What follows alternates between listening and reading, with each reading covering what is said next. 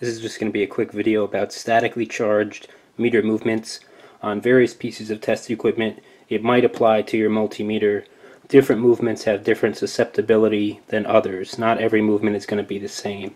Now, if it's the winter time where you are, or if you live in a dry, arid climate, it'll be pretty easy for static electricity to build up on a plastic-faced meter movement. Let me demonstrate that. Say you want to give it a clean.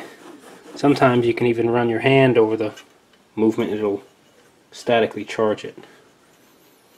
Now here I have a cloth that is just damp, very little water on there. I'm going to place it, try to see if I can show this effect on the movement, and it will dissipate the charge. And you don't want to try to dry it back off. That's why I say very lightly damp, because your charge will come right back. Usually how I do it is I'll take the damp rag, I'll just lightly drag it across the meter movement, and the charge will be dissipated. I'm not sure if my hands will be dry enough, but now sometimes you can generate one with your fingers.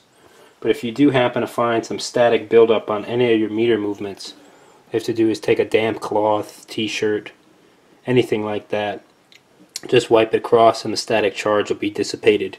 You could use a paper towel, but you will run the risk of putting micro scratches on the meter face. So that's going to be up to you what kind of wiping device you use, but just a little bit of water. You just need it damp. It doesn't need to be soaking wet. And you'll be able to dissipate static charge on any of your meters.